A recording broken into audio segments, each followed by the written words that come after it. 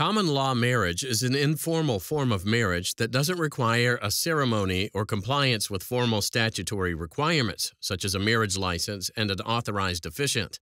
But it can be just as binding as a statutory marriage, as an accidentally bigamous husband learned in Crosson versus Crosson.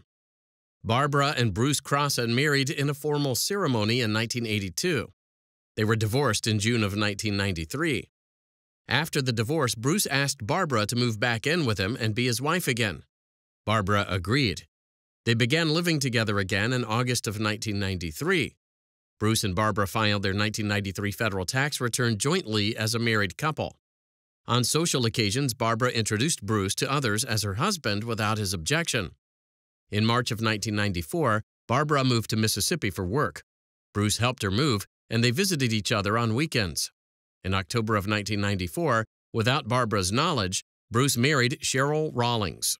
When Barbara found out, she sued Bruce for divorce, alleging that she was his common-law wife. Bruce denied that he and Barbara were married.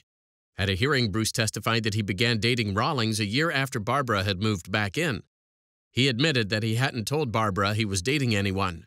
He said he hadn't intended to enter an agreement with Barbara to be married and that he and Barbara had discussed having another ceremony, which hadn't happened.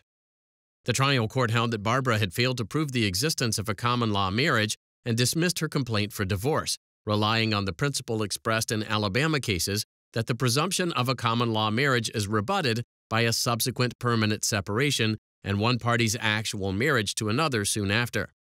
Barbara appealed to the Alabama Court of Civil Appeals.